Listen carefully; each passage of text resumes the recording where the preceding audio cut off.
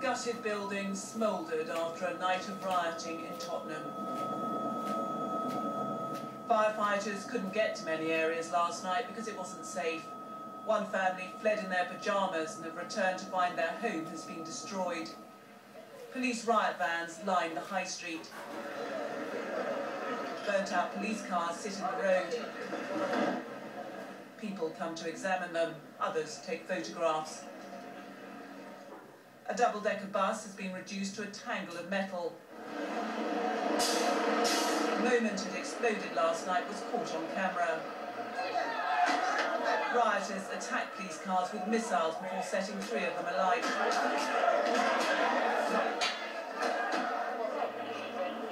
The police face masked youths throwing stones and fireworks.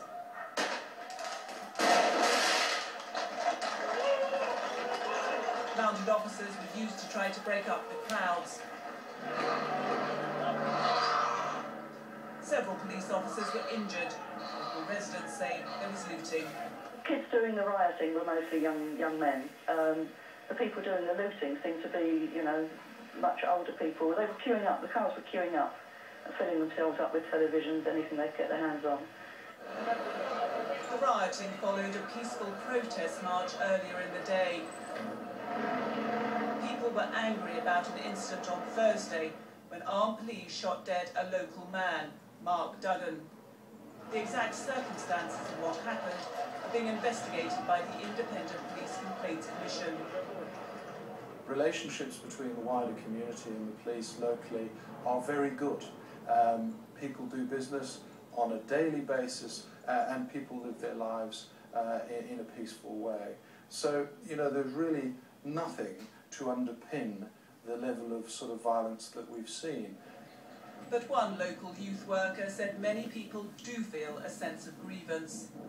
But there is a sense that the police are not for us, and that has manifested even more so in 2011. And as we saw now, the trigger was a young man being killed. The local MP, David Lammy, has called for calm, saying the scenes currently taking place in our community are not representative of the vast majority of people in Tottenham. Those who remember the destructive conflicts of the past will be determined not to go back to them. The Home Secretary, Theresa May, has condemned the violence and said it won't be tolerated. Jane Frances Kelly, BBC News.